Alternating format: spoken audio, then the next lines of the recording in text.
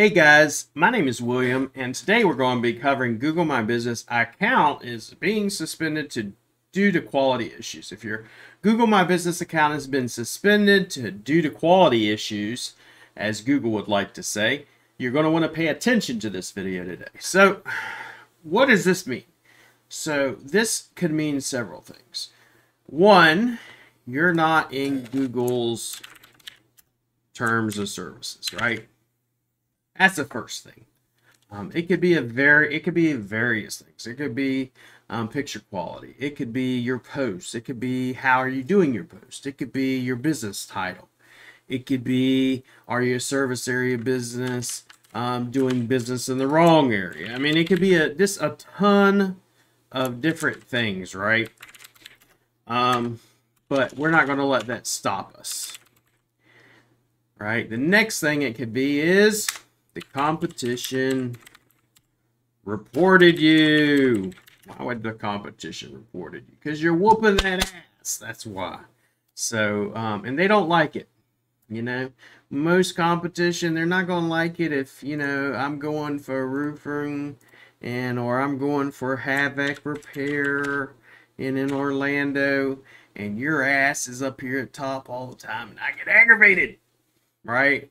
So, what a lot of people will do is they'll come in here and they'll click on your link and they'll go, oh, I want to report this business or suggest an edit. And they'll go close or remove and they'll figure out one of these things and they'll go in here and they want to report you. And if Google can verify some of that information, Google will take your shit down. Okay, we're not going to be covering that today, but sneaky little black hat tactics to get shit shut down, but that's what'll happen. So what to do? Number one, don't panic. Okay, don't panic. It happens all the time and it happens to a lot of people. So what we want to do is we want to make sure that we set up our listing appropriately. So if this was to ever happen, you have backups. What do I mean by backups? Well, number one, when you started it, did you get a DBA? All right, what's a DBA? DBA is doing business as. So you can do that if you have several businesses. Let's say I wanted to be William Jones doing business as Jack's Best Plumber. William Jones doing business as AC Repair. William Jones doing business as plumbing repairs. And I can have up in most cities or states 5 different DBAs underneath one main company. Okay, that's step one. Your DBA should match. DBA should always match your Google business title. Right? And some people will laugh about it and say it's unnecessary, but damn well be necessary whenever Google sends you that little email and says, hey, your listing's been suspended due to quality issues, and now you're fucked. Especially if you don't have a DBA or business license. Number two, make sure that that DBA address matches your Google business listing address. Right? Number 4, utility bill must match address as well. Right? Then number 5, your citations. But the most important ones out of all this is this right here. Right? Because you're going to get this infamous email that's going to say your listing has been suspended. And if your listing has been suspended, you're going to need that information to send back to Google.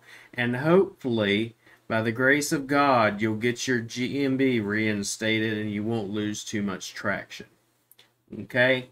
So that's why we want to always do the DBA and everything else.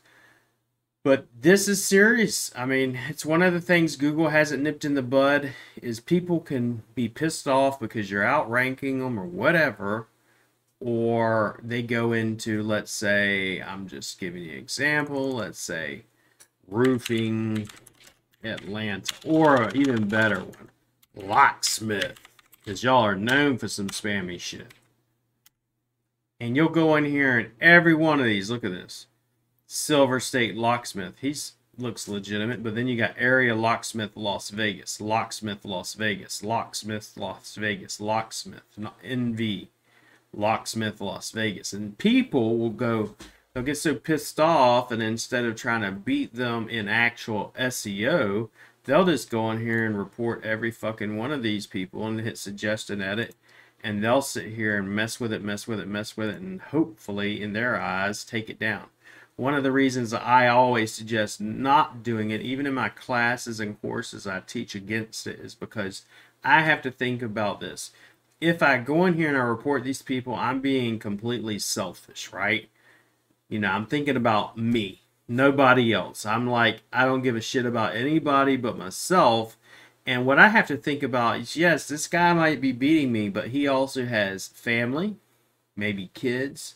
He has employees and they got family and kids. So if I take this down, I could cause a lot of devastation, business loss, and that's going to affect other people. So I would be able to sleep better at night knowing, hey, I just beat them with SEO and actually beating them at the game instead of just going in here and taking a cheap shot at them and trying to knock them down. Once again, my name is William Jones, and in today's video we covered how to deal with Google My Business account suspension issues due to quality. Okay, if you have any questions, make sure to drop them in the comments below. I'll do my best to answer them through the week. And make sure to like and subscribe to this channel and like the video and even share it. We appreciate it. And if you don't have my Google My Business toolkit, drop a comment below too, and I'll give you that as well. Be blessed and have a great day.